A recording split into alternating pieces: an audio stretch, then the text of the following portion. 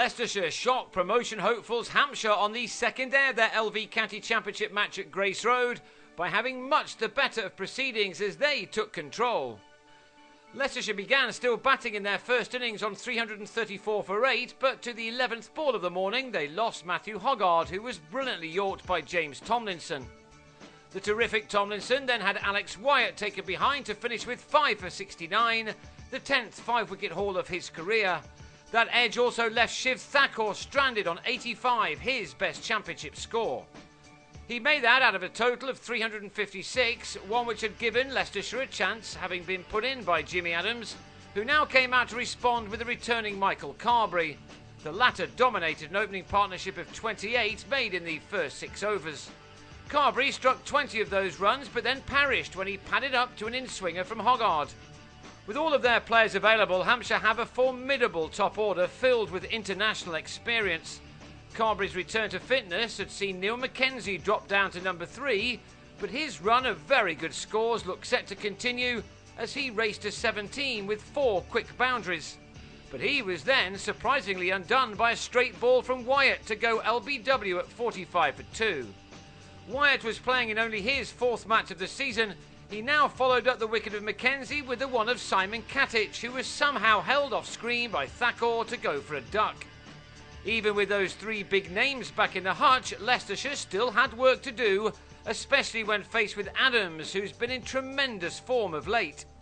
So his wicket, which arrived just after lunch, was huge, Hoggard taking out his middle stump via the inside edge to leave Hampshire in some trouble on 71 for 4. Adams departed with 17 runs to his name, and so it was now left to Liam Dawson and Sean Irvine to bat their side back into a game they would have been expecting to do well in at the outset. After all, Leicestershire started at the bottom of the table in this match without a win since their opening game of the summer. But they stayed ahead in this one as the impressive Wyatt now trapped Dawson in front, meaning that half of the Hampshire side were out with 3 figures yet to be posted.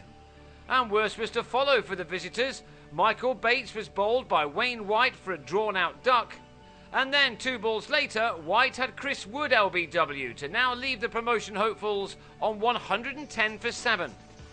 White was getting the ball to nip back sharply off the pitch, and that also did for Kabir Ali, who was bowled by the all-rounder for 7.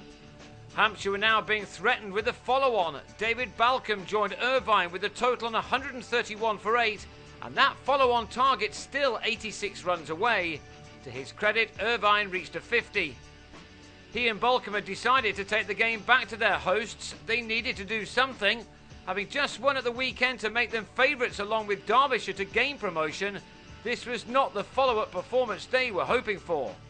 In 10 overs, this pair added 50 before rain took the players off. On their return, Hoggard wrecked the stumps of Balcombe, who departed for 31. And then 2 balls later, the former England man had Tomlinson caught behind to leave Irvine stranded on 58 out of his side's 181 all out. Hoggard, the pick of the bowlers, with 4 for 27, his best return of the season. So Leicestershire had a first innings advantage of 175, but Hoggard decided against asking Hampshire to go in again, choosing instead to bat them completely out of this game. However, once that lead had been increased by 20, Michael Thornley gave Tomlinson his 6th wicket of the match with an edge to Mackenzie. His opening partner Will Jones didn't last long either. He'd made 13 out of the 23 runs on the board when he pulled Balcombe to Irvine. Hoggard may have just started to wonder if he'd made the right decision, how he could have done with a couple of early successes had he enforced a follow-on. As it was, Ramnaresh Sarwan and Ned Eckersley took their side to the close of what has been one of Leicestershire's better days of this summer.